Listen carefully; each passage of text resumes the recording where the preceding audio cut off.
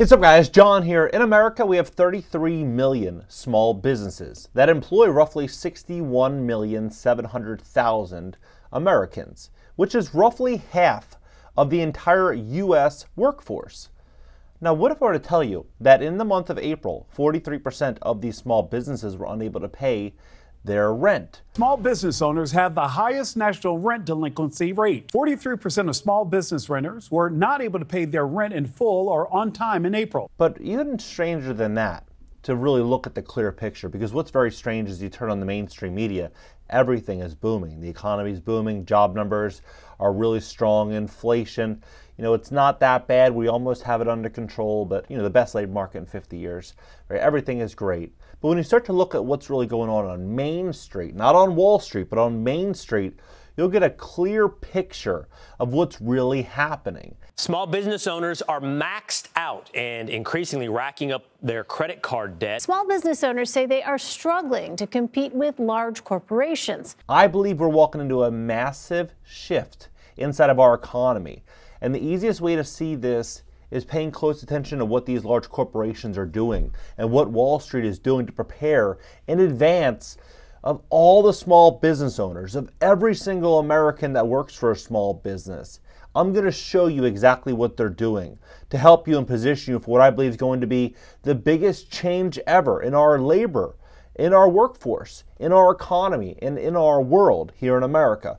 Please hit the like button. When you hit the like button, YouTube will share this content to educate the people about what's going on in America's economy. And if you'd like to fix your credit, we would love to help you at my company, GreatCreditFast.com. That's GreatCreditFast.com. If you have late payments, medical bills, charge-offs, foreclosures, bankruptcies, repossessions, or any negative item on your credit report, go to GreatCreditFast.com. Click the link in the description just below this video. Schedule a free call for Monday. Take a look at this. So, small businesses in the U.S. are struggling. Small business optimism has dropped for a third straight month to an 11-year low. Sentiment is even worse than during the early 1990s recession and the dot-com bubble in 2000. Elevated interest rates and inflation have decreased consumer demand while driving up labor costs. These businesses are a major part of the economy, accounting for 44% of all of America's GDP. And so when you look at this chart, and then you start to kind of connect the dots here, it's very, very fascinating. Because what I think is going to happen is 2024 and 2025 and 2026 will be very, very inflationary. It's going to be more expensive to eat, more expensive to pay utility bills, car insurance, home insurance, taxes, everything's going to get more expensive. But what we're going to start to see after that period is we're going to begin to see mass deflation, where AI, tech, outsourcing, automations are going to start to drive down costs at a radical pace. And as this begins to happen, U.S. small businesses that are heavily dependent on foot traffic, heavily dependent on localized customers, are going to start to struggle more and more and more as prices continue to shrink and they continue to go down, and Amazon and these large corporations gather more and more and more market share. Small businesses are going to continue to struggle, especially paying local labor costs, at $25 or $30 an hour, which is exactly where a lot of these cities are going to be pricing labor in 2-3 years. I mean, right now in California, fast food workers, they're getting $20 an hour, right? And they have a set expectation that every single year that number is going to be going up. And so when you start to kind of look at this, you start to follow the trends, you can see clearly what small businesses are going to be doing. They're first going to be relying heavily on credit. And they're going to continue to do that for the next year or so. But as this all begins to have a ripple effect, it's going to change everything we know about America's economy. 1/4 of owners identified inflation as the single most important problem in operating their business due to labor cost and higher input, up 2 percentage points from the previous month. Small business optimism has reached the lowest level since 2012 as owners continue to manage numerous economic headwinds. Inflation has once again been reported as the top business problem on Main Street, and labor market has only eased slightly. Well, right now, bankruptcy filings in Q1 2024, they're up. This came out, about 11 days ago. A new report from Epic Bankruptcy shows that new bankruptcy filings during the first calendar quarter of 2024 registered year-over-year increases across the U.S. major filings. And what they've said is total commercial bankruptcies registered the largest increase of 1,894 filings in the first quarter of 2024, up 43% up 43% from the 1,325 total commercial bankruptcies during the same quarter in 2023. Right? So the trend is continuing to move in a direction where we're going to see more and more bankruptcies. I mean, look at this, for example, Sam Ash, a famous music store. They've been in business over 100 years. They just filed for bankruptcy yesterday, right? Just yesterday. And it's not just them. I mean, you're seeing all these very, very large companies with, liabilities north of $50 million that are filing bankruptcy, within the last couple days, last week. 50 million right here, May 2nd, 500 million. Another one, 1 to 10 million, RX Discount Pharmacy. Another 10 to 50 million. I mean, it's happening non-stop. You're seeing all of these, pretty decent sized companies filing bankruptcy. 1.2 billion a couple weeks ago. 1 to 10 billion, 99-cent store, 99 cents only. Joanne Fabrics, 2.44 billion. I mean, this is happening so quickly. But what's the real solution here? I mean, look at this health center.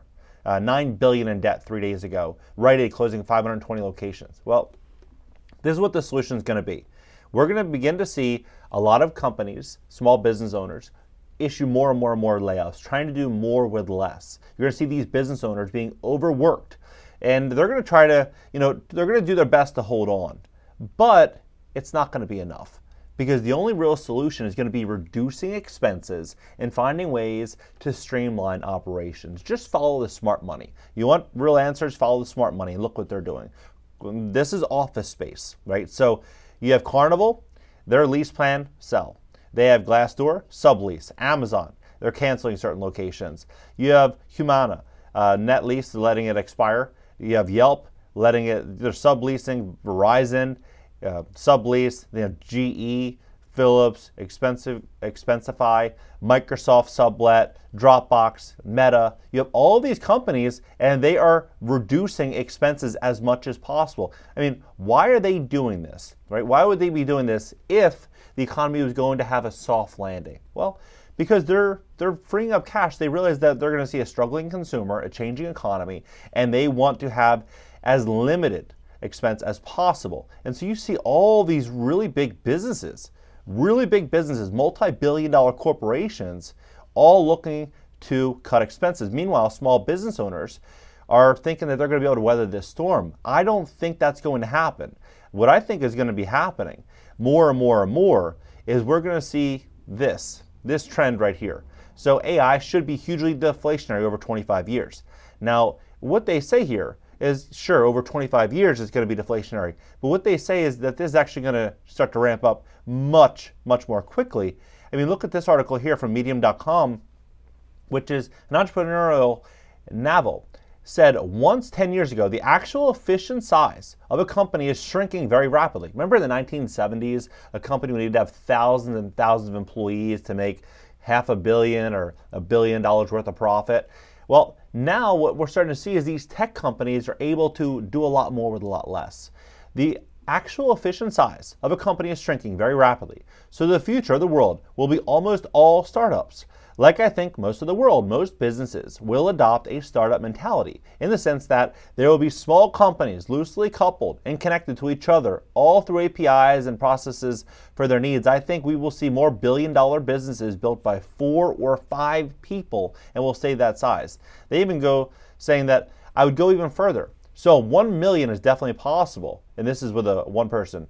Why not a one person, $1 billion business? Maybe we're far from that, but there's definitely will be very tiny team companies worth $1 billion. My friend Jeremy talks about this, and it's excellent. And so what they're saying is a 3-employee billion-dollar company. So imagine this. Imagine that type of world where there's going to be, $100 million companies, $500 million companies, billion-dollar companies run by, 2, 3, 4, 5 people, 6 people. What would this do to, the amount of leverage that company would have? They would be able to open up operations, and they'd be able to open up opportunities in all these different spaces. They'd have all this excess cash to start entering all these different markets. And that's what I think we're going to be walking into. It's going to be the businesses that have the most expenses, the ones that cannot pivot are going to be the ones that die the fastest. And the ones that have that flexibility, they're going to be the ones that are able to be a little bit more agile, be more successful, be able to, take more risk. and be able to grow rapidly when most of their competitors are going to be shrinking. And they say that the culture within the AI startup market is AI first, where the first instinct is to use autonomous AI agents as the first method to get the job done. And so they even talk about what this team will look like, which is very fascinating. They say CEO will be the vision, strategy, and drive growth, lead public-facing marketing, also be involved in engineering, hands-on, and coding. Will occasionally represent the company in public, but most of the digital marketing and sales functions will be handled by AI agents, which may replicate their likeliness. Product leader will work closely with AI agents to accomplish, collaborate with customers and team, construct roadmap, drive, develop, and delivery, or product, refine and iterate, operational leader, and manage marketing and sales automation, finance, supply chains, and legal functions, responsible for company-wide AI agents and generate single source of reporting, ensure a smooth operations across all functional areas of the company, right? And so they're saying that they're expecting this within 3 to 5 years, right? So this is where we're moving as a society. And I saw this and I thought this is quite fascinating, especially considering that a lot of people think that this is decades and decades away. But in reality, this is probably 2, 3, 4, 5 years from now, we're going to start seeing this. This is going to be normal. They say by 2026 and 2027 that we're going to be able to, this is going to be mainstream. I mean, China's already moving in this direction now.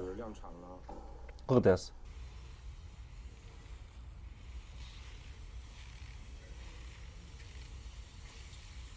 That's absolutely wild. That's wild.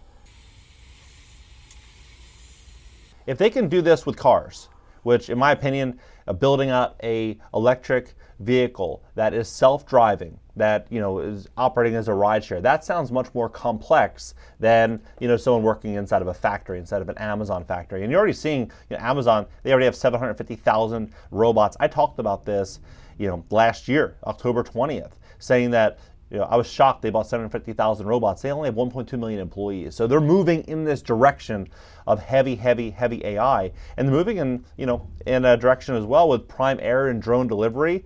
And what that's going to do is also going to be deflationary. So you can see the trend. It's going to be reducing expenses, heavily leveraging technology, using AI, finding ways in which they can reduce expenses and gain more market share is going to be the trend over the next couple of years. The localized small business that is heavily set in their ways, they're going to be the ones that struggle the most, because what are these large companies going to do when they have billions and billions and billions of excess profits? They're going to find ways in which they can disrupt all other industries that were before, untouched. Think of like the local mechanic. Think of these localized laundry mats and all these local stores that people would think, oh, corporations would never enter that space.